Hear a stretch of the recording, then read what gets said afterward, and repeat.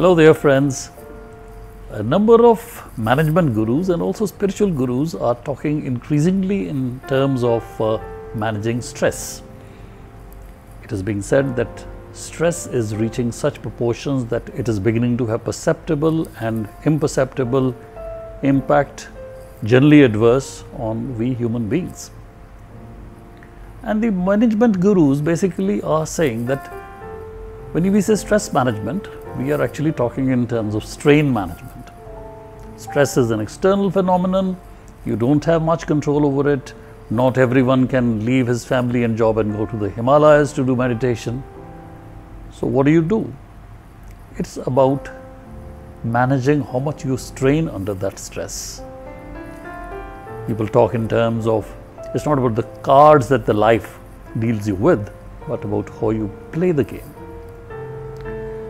Now, India is a very ancient civilization, and sometimes exactly what the modern management and the spiritual gurus are talking about lies embedded in our ancient Indian Hindu philosophy or Buddhist philosophy.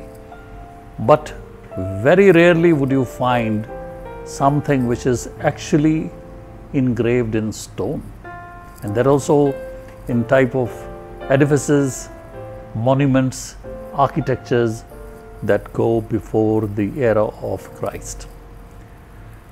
Now, putting that into a slight bit of autobiographical context, in the Lok Sabha elections of 2014, I was slotted for election observer duty to Raisen Vidisha, which is a constituency just close to Bhopal, and Mrs. Sushma Swaraj won that Lok Sabha election. But the most attractive part from a tourist angle, from an architectural angle, is the Sanchi Stupas. Sanchi Stupa is actually situated in a small town called Sanchi, which is the Tehsil headquarters.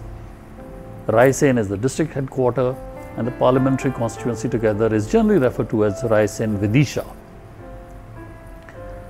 Now, what is this Sanchi Stupa? Stupas all over the country were built over relics of Gautam Buddha, and the one in Sanchi is arguably the biggest and the most well preserved. It was built by none other than Emperor Ashoka, who had embraced Buddhism. His wife Devi, who belonged to the nearby town of Vidisha, was daughter of a merchant, and she is stated to actually have supervised the construction of the stupa. It's a hemispherical dome, and generally the date attributed with great deal of accuracy is 3rd century BC.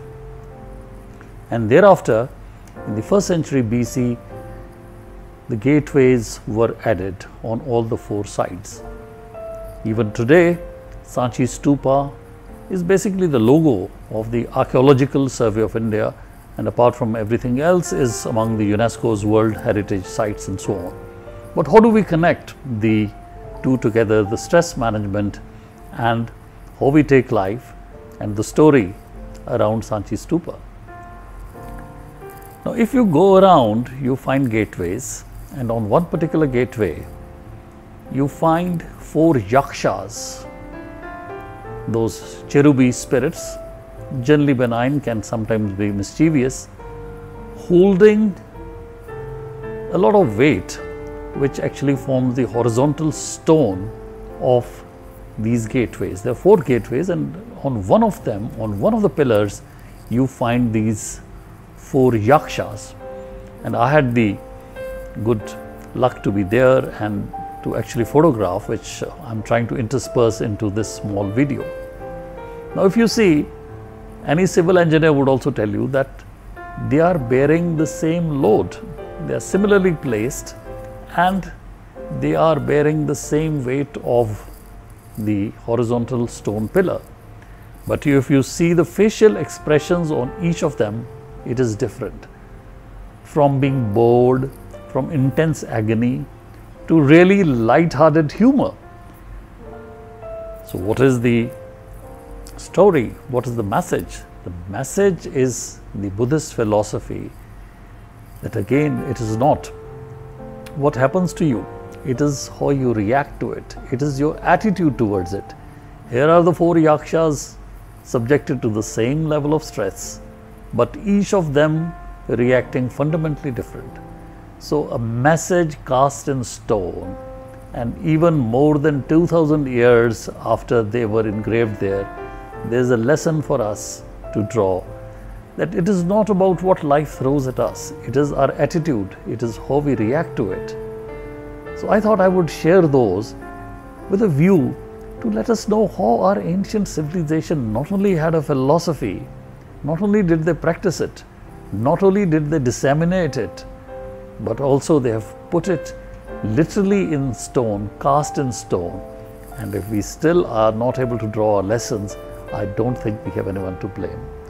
So friends, to summarize, the stories of Jatakas, the tales of Buddha and his previous lives, cast in the gateway stones, through the expression of these yakshas, you find how to deal with life. Whatever be the things and events, maintain an equanimous state of mind, which is precisely what Lord Krishna told Arjuna, to maintain an equanimous state of mind irrespective of the highs and lows of life. That is what a Karam Yogi is, and that is exactly what those yakshas in this Buddhist structure dating back to 1st century before Christ, they are telling you. So friends, let us not be perturbed by the sorrows and joys which come and go. Let us take life as it comes, follow our dharma, our inner calling, and leave the rest to God, because the phal, the consequences are not ours. They depend upon the divine, and your job is merely to put in your best. So thanks for tuning in, friends. If you think that these short videos are going to be useful to you and some of your friends particularly, please do share, comment and subscribe. We'll be in touch. See you later.